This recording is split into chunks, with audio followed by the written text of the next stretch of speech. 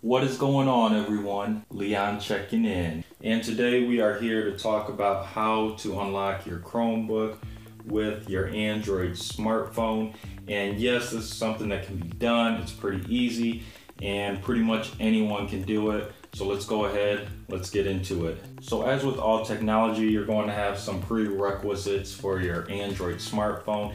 Your Android smartphone is going to have to be Android 5.0 or later. It's going to have to support smart lock, and it's going to have Bluetooth. Now when it comes to unlocking your Chromebook with your Android smartphone, both devices are going to have to be 100 feet within one another. They're both going to have internet access. You're going to want to make sure that the Bluetooth feature is turned on both devices, and both devices also have to be signed into the same Google account.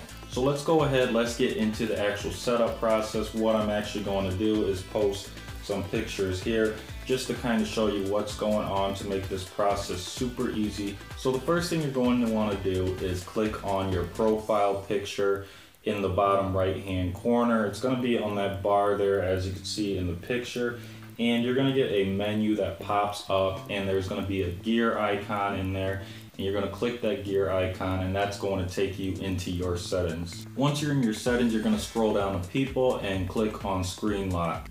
Now in order to get into the screen lock settings, you're going to have to enter your password, and that will take you to the next screen. We're going to see three different options for the screen lock.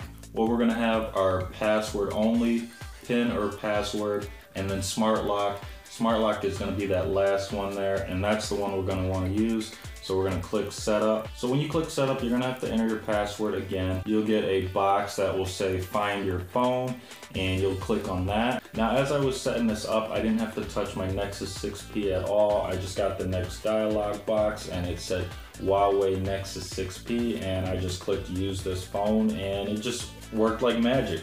Headed to the next screen, there is a dialog box that will tell you that you can set up smart lock for your Android phone.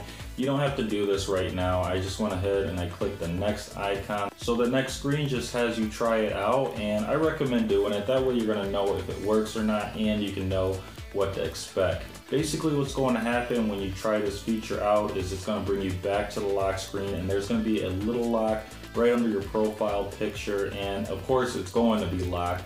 And you're going to see a little load icon kind of thing going around the lock. It's going to recognize your phone. The lock is going to unlock and turn green, and that's how you're going to know the feature is working. So that is pretty much it for this video today. If you enjoyed it and found it useful, make sure you leave a like. If you have any questions or comments, leave those below. And if you can, hit the subscribe button. It'll support the channel, it'll support me, so that I continue to put out more of these videos. And until next time, Leon checking out.